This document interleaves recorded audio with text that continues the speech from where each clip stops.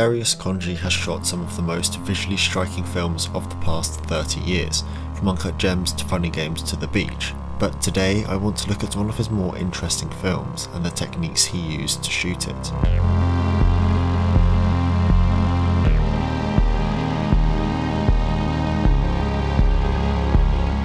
In today's video, I'll be looking at how Darius Khondji shot Se7en, how he uses framing to his advantage, his use of lighting, as well as what equipment he used to achieve the dark but pristine look.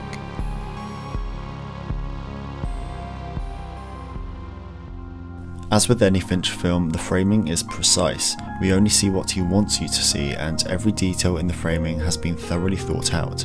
From the beginning of the film, we are below the characters. They are smarter than us, they know more than us, and intellectually we are below them, but we see that through the cinematography. When it comes to the first dead body that we see, we are above them, not at eye level and not below. We are better than the body, which can't be said for the main characters. We aren't always above or below the characters though, especially in The Office where we are mostly at eye level or at least hip or shoulder. Nevertheless, we aren't looking up or down, most of the time anyway. Moving on to the sloth bust, we are constantly at a low angle throughout the scene. We are being looked down upon, and it's in an almost violent fashion. This is until they find out that this isn't the person that they are looking for, and Mills gets brought down to our level.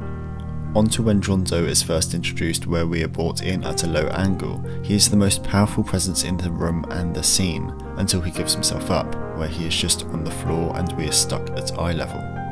Then in the car we are still at eye level. We are equal with all other parties in the scene, but once we are on the field, we are only ever in a low angle with him. We switch to the occasional eye level with Mills, but John Doe is never seen from above again. What's in the box?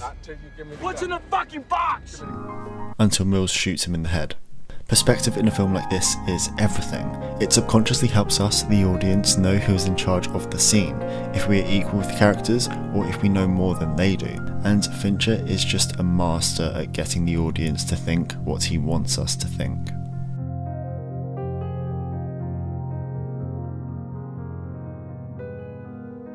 I need to create an entire video on Fincher's use of colour since it stands out amongst directors, but Se7en's colour stands out even in his filmography. His use of cooler colours throughout is something that really helps us understand the situation of the characters. This is a bleak case that they are in, and we very rarely stray from that cooler palette. We do it in the apartment, but whenever we are in the police station or outside, we are just staring at cool colours with sometimes a hint of orange. Combining the warm light of Chinese lanterns with the colder light of kino flows was essential to the look of Se7en, and in a way they represented a crossroads for me. Kino flows were the lights of the future, whilst Chinese lanterns were lights of the past and present.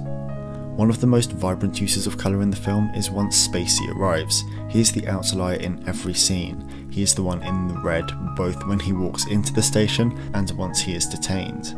But whilst the other characters almost blend into their scenes, he stands out.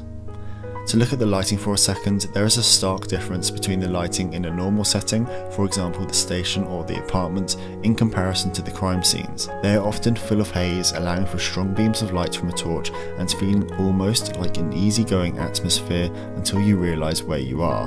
In general, it's quite a natural looking film, but with some subtle stylisation from the colours and the lighting. Also, the field at the end used to be a lush green, until they had to do pickups for the helicopter and it was more like a desert, so they corrected everything else for it to look more golden.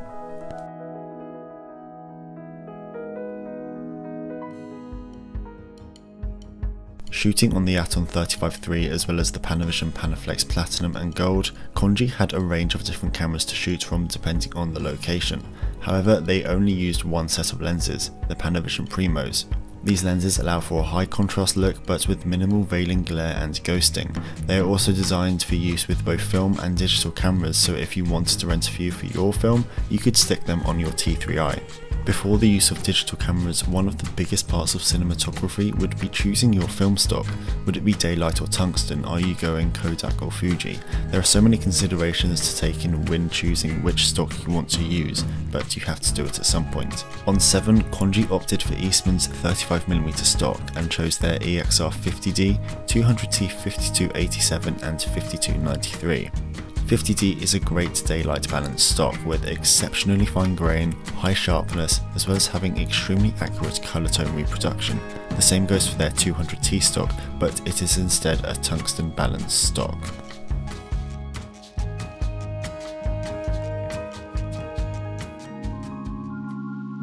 Overall, as with any Finch film, the cinematography stands out, and for Se7en, Darius Khondji was obviously the right choice for DP. He brought his expertise in dark yet clean and clear lighting, his ability to light with subtle colouring allowing for an influence on the audience, as well as his ability to work with Fincher in order to show perspective.